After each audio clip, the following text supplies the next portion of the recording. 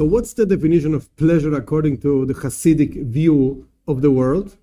Pleasure doesn't mean let's eat a great ice cream, it's so good. That's animalistic pleasure. And a human being is not a better animal. It's a complete different type of creation. So what's pleasure? Pleasure is when a creature can go really beyond himself, herself. And I don't mean like go out of your comfort zone so you're going to be a better person. I'm not talking about that. I'm talking about really going beyond your own type of creation. What does that mean? There are 4 types of creation in the world. There's inanimate things like minerals, stones. Then there are plants, vegetables.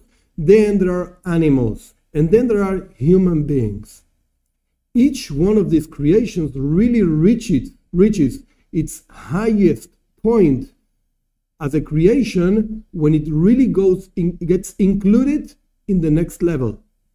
But a plant is not really a stone that grows, a mineral that grows. No, it's an infinite, complete, different and higher type of creation. So when a mineral gets absorbed by a plant, it becomes plant. It really goes beyond mineral. Being mineral starts being plant. When a plant is eaten by an animal, stops being a plant, it becomes animal. And when an animal is eaten by a human being, stops being regular animal and becomes human being. Again, a human being is not a type of animal. Maybe some people behave like animals, but that's a different problem. A human being, it's a completely higher type of creation. It's the highest type of creation that exists in the world that God made.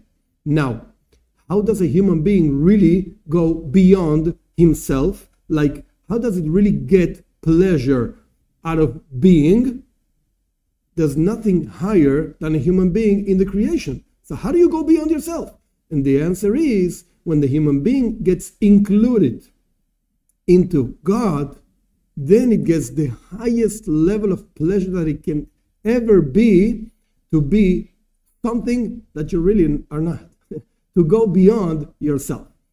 Now, how does it work, like in practical terms and in simple terms? And the idea is like this. Look, there's a very simple type of pleasure that even animals have. That means to eat something, to reproduce yourself. Animals also do that. And they have pleasure out of that. It's like a very mundane type of pleasure. Very, in Yiddish you say grub. Grub means ordinary, really. If that's like the fire of your life is just eating a good ice cream. Like really, quote unquote, reproducing myself, that's pleasure in life. You're not better than animals. You know what? You were created as something that is infinitely higher than an animal, and you're just behaving like an animal. That's not good. That's one type of pleasure, the lowest one. Mundane things, material things, etc. Then there's a higher level, a voice. Like you can hear a beautiful, sweet voice, and you say, oh, this is so nice. This generates pleasure on me. Then you have a higher level of pleasure, an emotion. Like a person that loves doing good to others, when he really does good to others, he feels so good. You feel pleasure. And then there's a higher level. Even when your nature doesn't really go with that behavior, but you're able to go against your own nature to do something that is really, emes in Hebrew, really, truly good. And goodness is not according to what you understand. Goodness is like an objective thing. If there's a person screaming in the 10th floor, throw me because I want to die, etc., and comes a quote unquote a good guy and says, oh really? You want somebody to push you? I can do that. Boom, you push him. I have such a big pleasure out of that. He wanted to be pushed. I just pushed him. That's not goodness. That's not really good. It might seem to this guy that this is good, and you might think that actually you did a good thing, but that's not really good. So again, there's pleasure in an emotion, and the highest level of pleasure in an emotion is to do what's really good, beyond to what you really think is good. And then there's a higher level, wisdom. When a person learns something and understands mind, not emotion, understands with the mind. It's specific idea. It gets pleasure out of understanding. And that's a human pleasure. Eating, animal pleasure. A voice, it's much better, but it's still mundane things.